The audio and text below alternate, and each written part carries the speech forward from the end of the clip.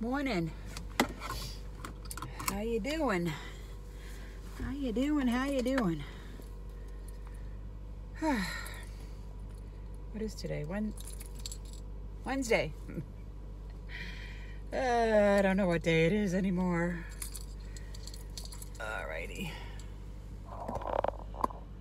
Oh, sorry, I had to read something. Okay, so it is Wednesday, and Sully slept through the night. Can you believe it? I can't believe it. Oh, thank God. He said he's still having pain, but it's not as intense. He said it's livable. So that is a really good thing for him. So he talks to the doctor next Tuesday. He has a video chat with him. So thank goodness. So hopefully today goes smoothly. But he was feeling good. He was feeling much better last night and this morning. He wasn't in so much pain this morning. So that is a good thing. So what else is going on? I had my breakfast. It's funny, I was talking to a friend of mine and she was, I don't know, we were just chit-chatting and I was eating my breakfast. I had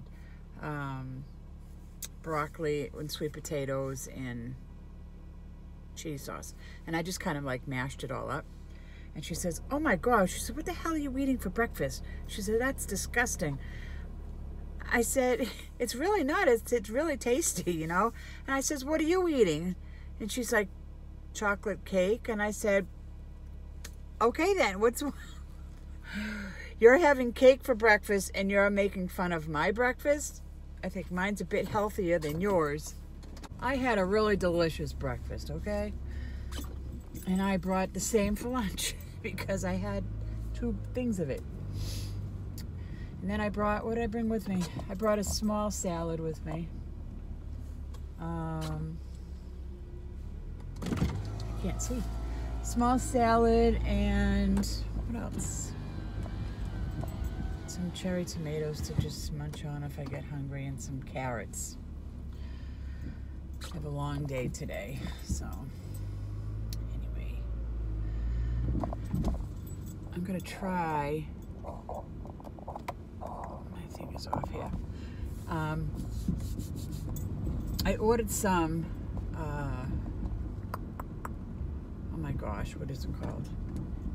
Liquid smoke, because I cannot find it anywhere. All I find is hickory.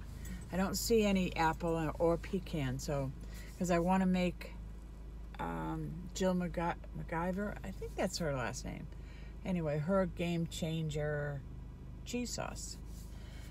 And I keep saying I'm going to make hers, I'm going to make it, and I never do because I get everything all ready to go and I don't have the right liquid smoke.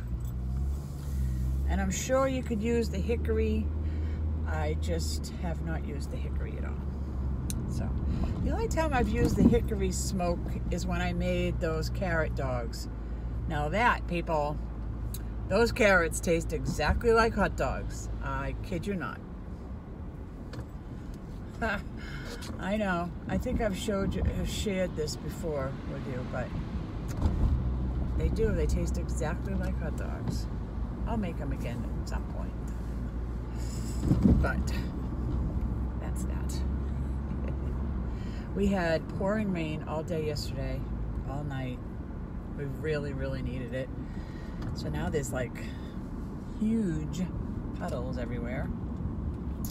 Puddles everywhere. So anyways, that's all I have to say. I have nothing to say this morning. And I already told you what I was eating and what I ate. My neck feels better this morning. I've been using what do you call it? That CBD oil stuff that my daughter had. She told me to try that, so I did. And that seemed to help. And that's that. Alrighty, I will catch you later.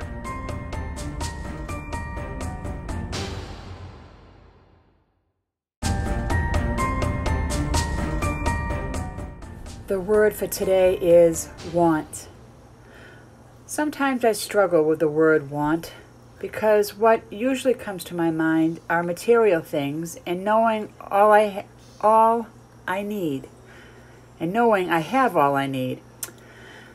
I am tempted to denounce that word. However, want is also like desire, and it is admirable to want to be our best, feel our best, eat the best food available, and strive to have the healthy body we were intended to have. But how do we materialize what we want in our lives when there is a cost involved? The cost could be financial, but usually it has to do with exchanging one thing for something else that we want even more. For instance, the other day I wanted a potato instead of a salad, but I made the choice for a salad based on my short-term goal of getting back to my goal weight. Dr. Doug Lisle talks about cost-benefit analysis in his podcast on YouTube, which is something to consider when we make decisions. This is a good lecture to watch. He explains that cost is often the amount of energy, planning, thought, and preparation it will take to make different choices. The path of least resistance is to follow old habits, but when we want to chart a new path, it takes energy. Are we willing to pay the price? Getting honest with ourselves is a key to accepting new challenges. Do we really want to improve our health? And if so, what price are you willing to pay?